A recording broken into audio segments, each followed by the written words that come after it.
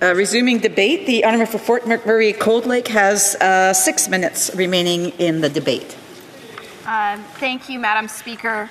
It is an honour to come in here and finish my speech from earlier today. As has been described, effectively what's happened after 9 years of this NDP little government, they've completely lost the plot. There's been scandal after scandal after scandal, and the Auditor General of Canada has continually found that there have been all kinds of misgivings in terms of spending and any kind of compliance. In fact, the Sustainable Development Technology Canada, SDTC, turned into a slush fund for Liberal insiders. And we've been hearing from a variety of different whistleblowers of just how bad this is. In fact, one SDTC whistleblower said, and I quote, "Just as I was always confident that the Auditor General would confirm the financial mismanagement in SDTC, I remain equally confident that the RCMP will substantiate the criminal activities that occurred within the organization." Another whistleblower, and I quote, "The true failure of this situation stands at the feet of our current government, whose decision to protect wrongdoers and cover up the findings over the last 12 months is a serious indictment of how our democratic systems and institutions are being corrupted by political interference. It should never have taken 2 years for the issues to reach this point, and what should have been a straightforward process turned into a bureaucratic nightmare that allowed SDTC to continue wasting millions of dollars and abusing countless employees over the last year." These are exceptionally troubling. And this isn't the first time this Parliament has had to have conversations that are very serious in nature over this government trying to cover up scandal. And one of the parts that I actually am quite frustrated with when it comes to this particular piece is the number of conflicts of interest where it was Liberal insiders that were getting money. And in fact, the Minister of Environment, who prior to joining Cabinet served as a strategic advisor for a venture capital firm called Cycle Capital from 2009 to 2018. So it wasn't a short period of time that he was this strategic advisor. This same person who is now the Minister of Environment, the person that the Prime Minister has entrusted to handle Parks Canada, which we've seen being an absolute failure in terms of what's happened in Jasper, where they were either completely incompetent or negligent, and let 30% of the homes in that community burn as a direct result of their mismanagement. But he still has shares in this Cycle Capital company, which is kind of interesting, and this exact company actually got money from this green slush fund. So it just continues showing the number of conflicts of interest, and this is where this becomes a serious problem. We have Canadians that are struggling to make ends meet. We have Canadians that are struggling to put food on their table. We're approaching Thanksgiving, and yet there are Canadians in Jasper. There are people in Jasper, 30% of the people in Jasper, their homes are gone. And this government, this NDP Liberal government, sat on their hands for the last 9 years having forest mismanagement because they failed to accept that the pine beetle was a real threat. There are emails, there is correspondence that went back and forth as to whether they should consider the political optics of prescribed burns. They completely neglected forest management. And then to add insult to injury, they turned away fire trucks, they turned away firefighters that were there ready, willing to help. They also, interestingly enough, decided to install fire hydrants in the town site of Jasper that actually weren't compatible with the majority of the fire trucks, actually the fire trucks that are in Alberta and British Columbia, which seems like a total miss because that basically means that you are very limited in the amount of outside help you can actually even get. And that's because Parks Canada doesn't actually understand the Western Canadian perspective. But I digress here. And this is the problem, is that this government has completely lost the plot.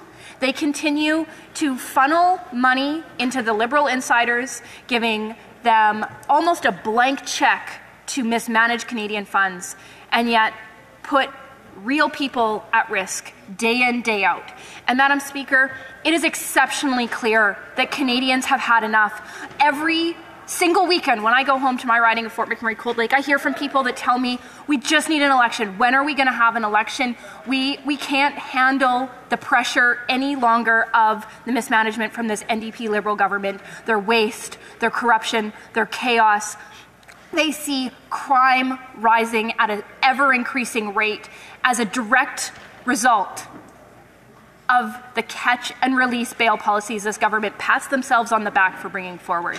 They are currently fighting this and preventing documents from going to the RCMP because they are afraid of what's in the documents. They make arguments that this is about charter rights, ignoring the fact that the Parliament of Canada has the right to have these.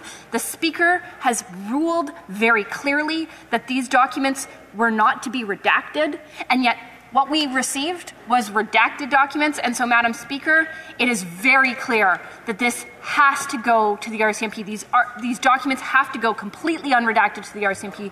Canadians deserve it. Questions and comments? The Honourable Parliamentary Secretary, the Government House Leader. Madam Speaker, it is beyond me how Conservative member after Conservative member can stand in their place and mislead Canadians on the reality of what it is that was happening on this issue. Number one, this is to be going to the Procedures and House Affairs Committee, and the Conservatives are filibustering. And they're using the excuse of, well, who cares if Stephen Harper never did it? We have a new position that we're applying to this particular government, and even though it counters what the RCMP and what the National Auditor General are saying, and they are saying that this tactic that is used by the Conservatives with respect to the information being unredacted puts into jeopardy the issues, whether it's charter violations or others. Yet the Conservatives close their eyes, put their head in the sand, and ignore that. The question is, why do they ignore the RCMP and the Auditor General? The Honourable Member for Fort McMurray Cold Lake. Thank you, Madam Speaker. And it is actually quite lovely to be able to address my colleague from Winnipeg North. I hold in my hand... Sorry, the Honourable Member can't reference. It's a document she may be wanting to speak about. So, the Honourable Member for Fort McMurray Cold Lake. Thank you, Madam Speaker. The member from Winnipeg North can't help himself. He has gotten up to speak at every single possible opportunity he has had on this bill, filibustering it to the tune of, as of last night, 10,151 words, which is over an hour of speaking time. If he had no problem with this, he would simply stop speaking and allow the documents to go unredacted. But they have something to hide. That is precisely why the member from Winnipeg North continues to get up on his feet, filibuster, preventing Canadians from getting to the bottom and getting to the truth. We are simply asking for the government, to allow these documents to go to the RCMP. If they have nothing to hide, why do they continue getting on his feet and talking about this bill? Questions and comments? L'Honorable Député de Terrebonne. The Honourable Member for Terrebonne. I'd like to thank my colleague for her speech. With this whole SDTC saga, what really strikes me is that this government is justifying itself based on very lofty principles.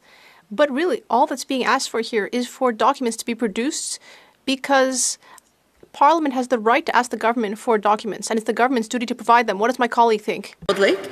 Merci, Madame la Présidente. Thank you, Madam Speaker. I'd like to thank my colleague for her question.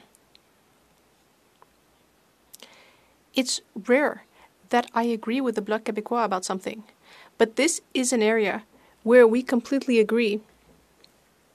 Because she's right, the House of Commons has the right to ask for documents.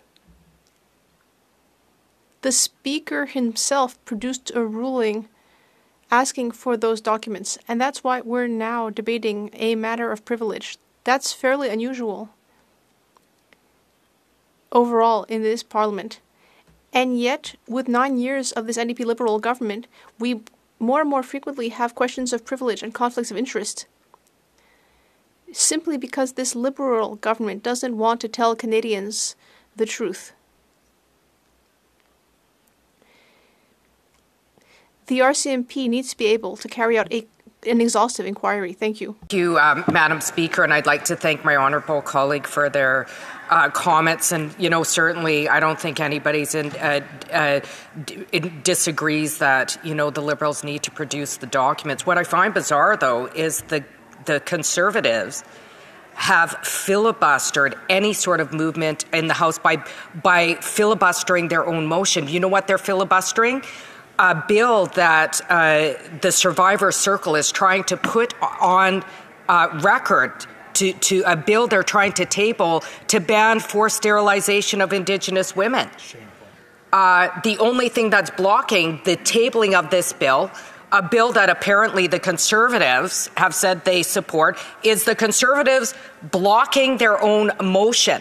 What does that mean? It means Indigenous women are still at risk of experiencing forced sterilization in this country. Why?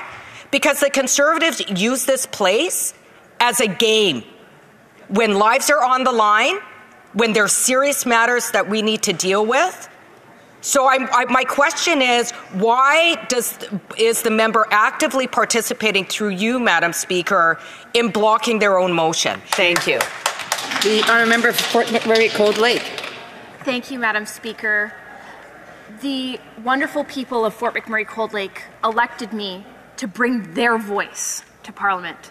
They elected me to stand up for what is right and to stand up against corruption, against chaos, against all of the challenges we are seeing that have happened after 9 years of this NDP Liberal government. The only person that is in here filibustering on this bill is the member from Winnipeg North, who, as I said earlier, has spoke, as of last night, over 10,000 words on this piece alone, over an hour, because he cannot help himself. He is so concerned about having these documents go unredacted to the RCMP that he gets up on his feet at every single opportunity. So, Madam Speaker, if the NDP have a problem, perhaps they should talk to the person from Winnipeg North.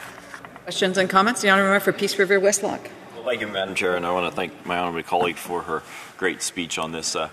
One of the things that we continue to hear from the Liberals is around the charter rights. Now, I would love to, I didn't hear anything in the speech around the charter rights that the Liberals have been talking about. So I was wondering if the member could just mention a little bit about that. My understanding of the charter is the charter protects individual Canadians from overreaches of the government.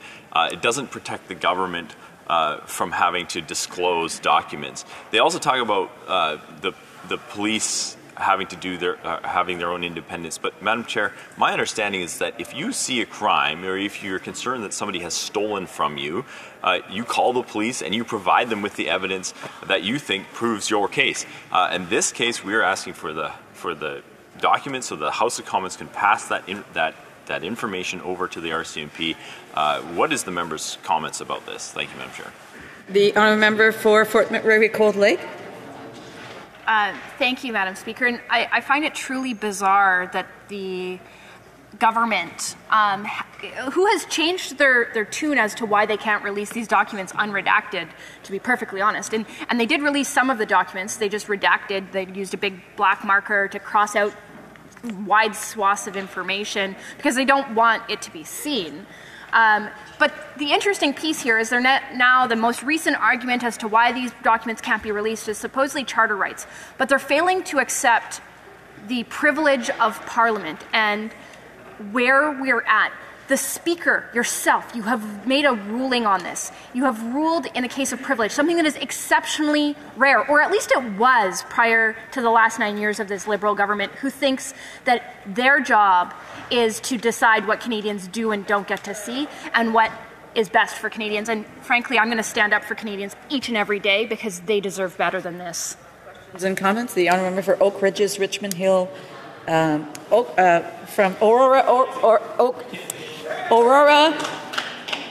Ridges, Richmond Hill. There we go. Thank you very much, Madam Speaker. And I just want to ask, the ruling from the Speaker was that these documents were going to go to PROC. I'm wondering why you're saying the ruling was for them to go to the RCMP through you. Questions and comments through the chair? To my colleague across the way. It was clear the ruling was that these documents were going to PROC. We are in agreement with that. The ruling is clear. I am wondering why the member opposite is filibustering their party and refusing to let these documents go to PROC, where this question can be studied. Because these documents are not only government documents, they are signed with another party. It is that party that is protected by the Charter of Rights and Freedoms. And we have heard from the RCMP, we have heard from the Auditor General that they are uncomfortable with this precedent. So could you please tell me why you're not doing what the order said, which was that these should go to PROC? Thank you, Madam Speaker. Yes, again, that's not addressing it to the Speaker directly, or should I say, to address it through the Speaker, but not directly to the member. The honour for Fort McMurray Cold Lake has 1 minute to respond. Thank you, Madam Speaker. And it's actually quite wonderful. I think this is one of the first questions I've had that isn't from the member from Winnipeg North, and perhaps this is the first time any of my colleagues have actually received a question that's not from the member from Winnipeg North on this. And this is one of the big challenges we face. The Liberals are so afraid of the truth that they refuse to allow these documents to go unredacted to the RCMP. If they had a space where they weren't concerned, they would turn over these documents to the RCMP because, frankly, if wrongdoing happened, the RCMP deserved to have that information. If there is no wrongdoing, then there is no risk in sending it to the RCMP. So the fact that they're continuing to fight on this really should tell all Canadians about the level of corruption in this government when it comes to this Green Slush Fund and just about every activity they do. Resuming debate.